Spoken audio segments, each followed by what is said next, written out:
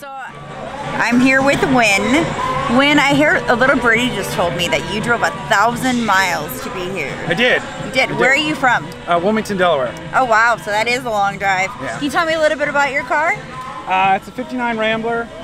It originally came with a 196. Came with a 196 and a 3-speed, 3 on the tree.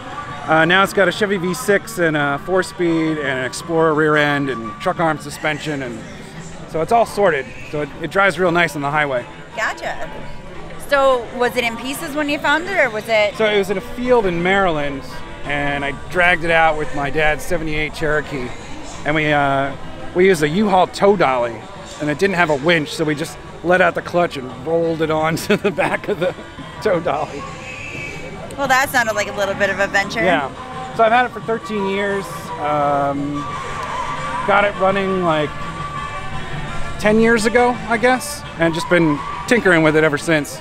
So is it finally complete, or are you thinking Probably about not. Probably not. Probably like not. any car enthusiast, it's going to have a little bit more modifications by the time you're done. I think so. Wynn, thank you so much for You're letting me welcome. interview Yeah, for thanks. Simcoe Video, and you have a great day now. You too.